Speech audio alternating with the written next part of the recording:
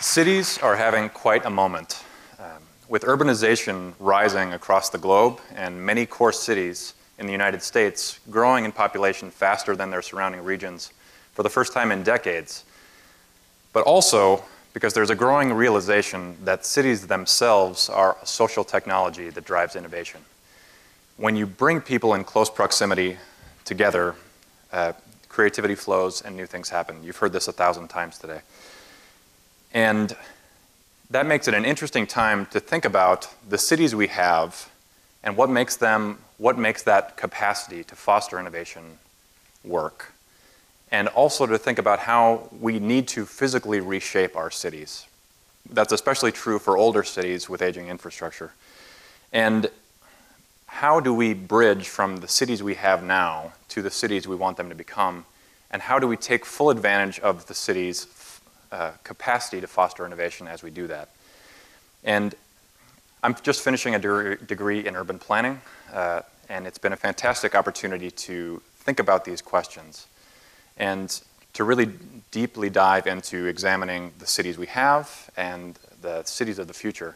But I can assure you, the cities of the future are way more fun. It's never been easier for us to create photorealistic renderings, reimagining the cities we have, washing away the problems they have, and having sleek, sexy images of what our cities could become. And that makes it really tempting to look past the cities we have to those future visions. And I know that from personal experience because I put off getting this degree for 5 years to build a 56-story skyscraper. And I had never done anything like it before. I went from doing research for a nonprofit to building a $300 million architectural landmark, the one you see with the graceful arc on the right. And it was an incredible opportunity and an incredibly invigorating project, working alongside experts in a diverse range of fields, architecture, engineering, interior design, sales and marketing. And we built a lavish sales center, complete with a full model home, to make it supremely easy for you to imagine living in the skyline. Unfortunately, in the end, imagining that life was all that came of that project, because it was never built. Thousands of hours and millions of dollars went to a building of paper and pixels. And meanwhile, that entire time, this old, shabby building on the building site sat vacant. It's standard procedure. We thought the demolition was going to happen in just a couple of months, so we cleared the tenants out. And that meant that the most tangible effect that we had on the fabric of the city by undertaking this huge, ambitious endeavor was that there was this energy vacuum in the middle of downtown.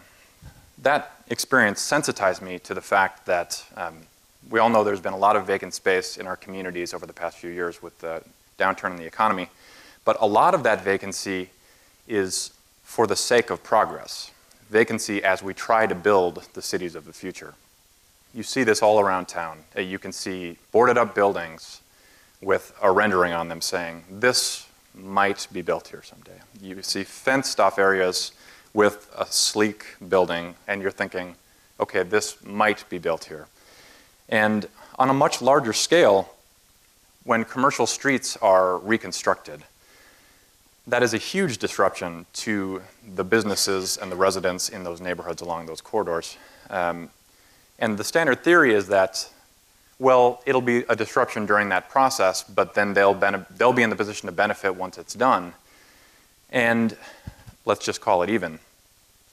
But in effect, vacancy has kind of a downward spiral aspect to it, because vacancy deters customers from visiting adjacent businesses, and then these entire districts, these entire areas of our city can become energy vacuum, and their energy and vitality can be ebbing just as a big project like a road reconstruction will be ending. I know you know that there is a light rail line being built between Minneapolis and St. Paul. The First hint might have been the fact that the street outside is torn up. And a group of planning and design students, a group of us here at the university, have been thinking about this, have been thinking about how we build our cities of the future and how we kind of work against our ability to foster vitality when that project is completed. And in looking at this $1 billion infrastructure project that's going to connect our two core cities, we started focusing in on the vacant storefronts. And there are plenty of them. About a quarter of them are vacant right now. And that might get you to thinking, okay, so why should we have any interest in old shabby buildings? What is their social utility? It would be fun to come up here and say, I know the best social technology, and it's something you've never heard of and it's going to blow your mind. I'm here to say that arguably one of the best social technologies we have to foster vitality in our communities are old storefronts, old buildings, for the simple reason that they are cheap and they're affordable. And Jacob said this 40 years ago, new ideas need old buildings. And there's this dynamic that we're familiar with where people develop ideas for businesses and projects in their home office or their garage, and then the next logical place for them to go is cheap, available commercial space. And we can see how this has worked in the past in places like University Avenue.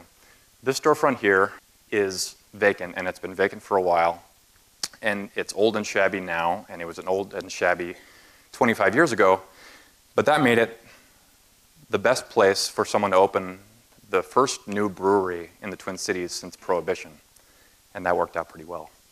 Just a couple blocks away, this storefront, very similar story. Vacant, old, shabby, and it was old and shabby 20 years ago, and that made it the ideal location when you're trying to move an upstart senatorial candidacy from your campaign manager's home office into the public eye when you're being outspent 7-1 and you want a chance to win. He did win. The group of us who have been working on this problem started digging into examining the possibilities of what you can do with vacant storefronts. And the first thing that we saw was there are a lot of pop-up storefront projects, pop-up storefronts, around the globe. And they tend to be one-off projects where someone with an amazing amount of moxie just goes out and says, I'll give you a little bit of money and I'm going to do something cool in your space. There have been enough of those kinds of projects that community development groups have taken note, and they're starting to develop pop-up storefront initiatives, trying to think of a way that we can turn this occasional cool thing that happens into something that will drive community and economic development. Many of those models are based on something like the following. You pick a small number of storefronts, maybe 6, and you have a contest to see who has good ideas, and you pick what the good ideas are, and then you give them a lot of money to do their thing in that space. And that's great, but as you can expect, a motley group of grad students does not have $10,000 to give to anyone who wants a vacant storefront. So instead, we started thinking about what would be a project model we could use that we could actually implement, and that could be a stepping stone towards making these spaces available to short-term tenants. And we launched a project called Starling. And Starling was kind of a counterintuitive pick for the name because starlings are nasty birds. I just got a house and we put up a bird feeder, and they have been eating all of my bird seed. So there's a real irony here. The reason why we chose the name Starling is because they use existing nests, and they're very aggressive in going after those nests. So while it might have been more pleasant and poetic to name our project after those birds in Africa that are on the hippo's backs in a total symbiotic relationship with our surroundings, we knew that in order to create this field of opportunity, we needed to be opportunistic in the best sense of the word.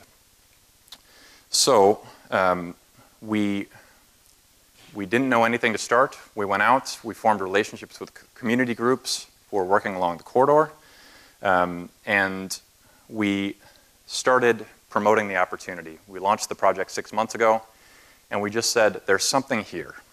If we want this project to succeed, if we want this light rail infrastructure project to succeed, then there's an opportunity here for us to drive vitality to this neighborhood during construction so that when it's finished, the communities are thriving already, and you don't need to start at a deficit. We're still learning. The good news is it's going to work. I really believe that.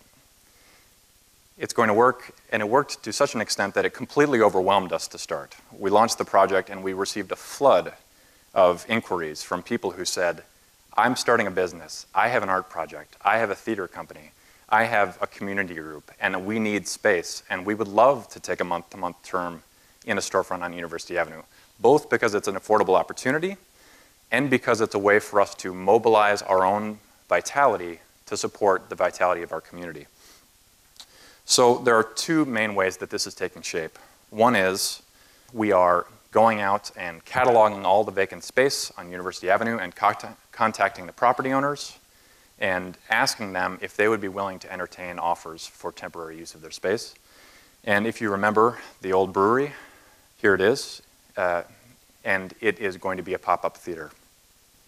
The other way that we're working is with community groups who have a specific vision for their neighborhood and how they want it to change with the physical change that's happening to their community, and working in a more focused way to guide specific uses to their spaces.